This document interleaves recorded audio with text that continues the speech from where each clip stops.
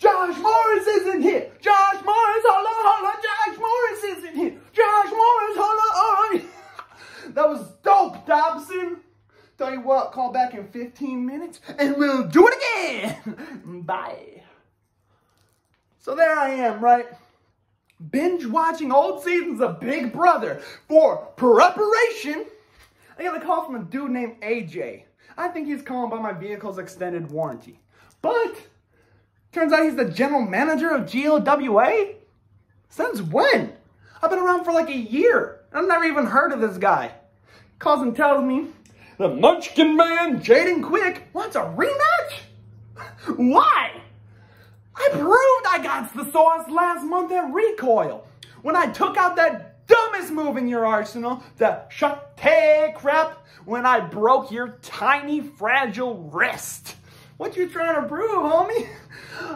I'll tell you what's up. I accept your totes ridic challenge for welcome to my nightmare. And you're going to regret it too.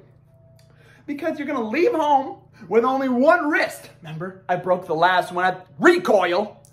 And you're going to return home with 0 wrists. That's right, Bob. I'm breaking your other wrist too. And then when you return home to your 1,000,001 kids and they go, Daddy, why can't you wipe your ass anymore? You'll have no choice but to tell them, well, kids, your munchkin father is a munchkin dumbass. Oh! Burn!